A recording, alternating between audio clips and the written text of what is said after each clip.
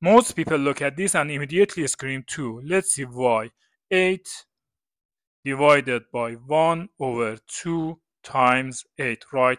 First, 1 over 2 times 8, like 1 over 2 times 8 over 1. 1 times 8 is 8.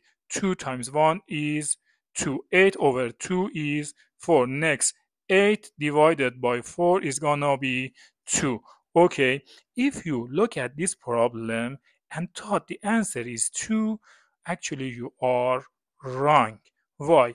Based on the order of operation, multiplication and division share same level.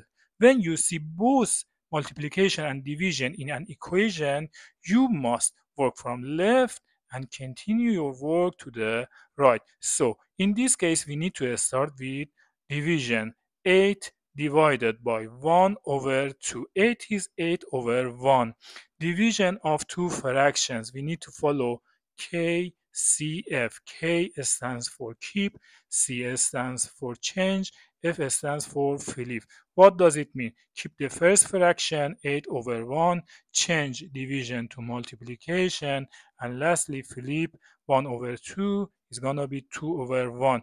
Now, multiplication of two fractions, 8 times 2 is 16 over 1, that is 16, right? Now, 16 times 8 is gonna be 8 times 6, 48. 8 times 1, 8 plus 4, 12. And 128 is your answer.